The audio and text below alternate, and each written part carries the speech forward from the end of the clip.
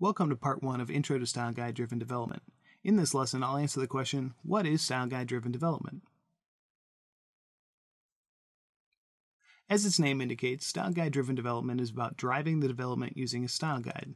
But not only that, it's about driving the design and about using a living style guide. Let me show you what I mean. Traditionally, when we think about front-end implementation, we think about HTML, CSS, and JavaScript.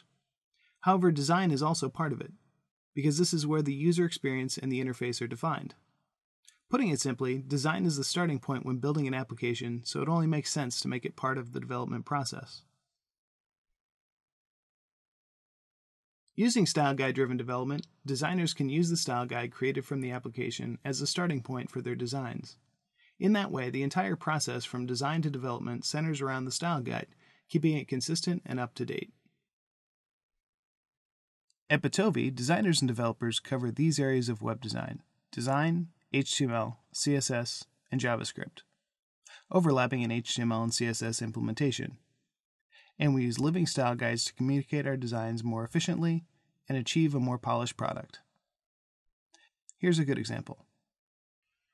When implementing this toolbar, as a designer, I would first look at the style guide and bring in the styles that I'll be using. I would also learn what the design patterns that are currently being used and create my design based on those. Then, after multiple iterations, when the design is ready to go and we're ready for implementation, I would create a new page in the application style guide.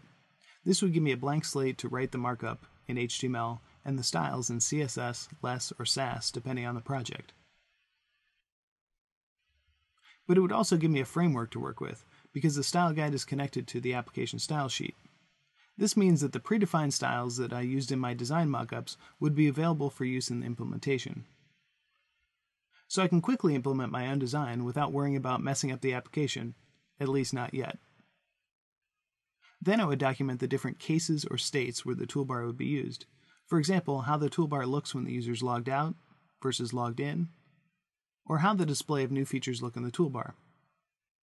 This type of documentation is very powerful because on one hand, you don't have to recreate each scenario in your app, which can be very time-consuming.